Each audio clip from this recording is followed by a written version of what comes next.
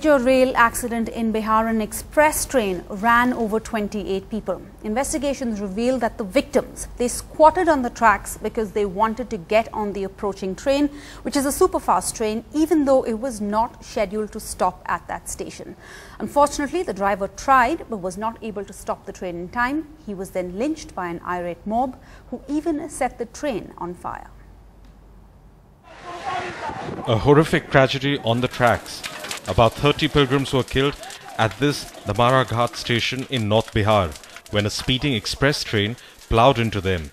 I'm standing on the engine of the Rajya Rani Express, the train that runs from Bihar's Saharsa district to the state capital Patna.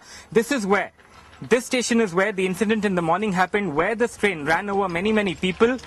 What happened was that this train came to this station, a remote location which has a place of religious worship that is only accessible by train.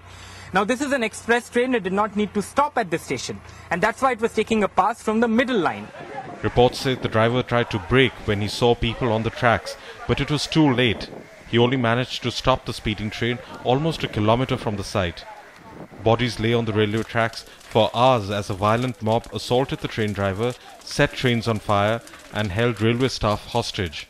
You can see the after effects of that incident, this entire train set on fire by people, angry people here. The driver of this train thrashed very badly. Another train here also set on fire. Doctors, nurses and police officials were rushed to the accident spot, but they had to walk over 3 kilometers across the river and walk along train tracks to reach the site. गाड़ी जब इन कर रही थी धमाड़ा station, तब वहीं पर बहुत दूर में हॉर्न दिया. उधर से गाड़ी आई, देख रहे हैं कि कट रहा है घास के तरह आदमी, और हम खड़े होकर के देख रहे हैं. With Alok Pandey, Chetan Bhattacharjee for News First at 10.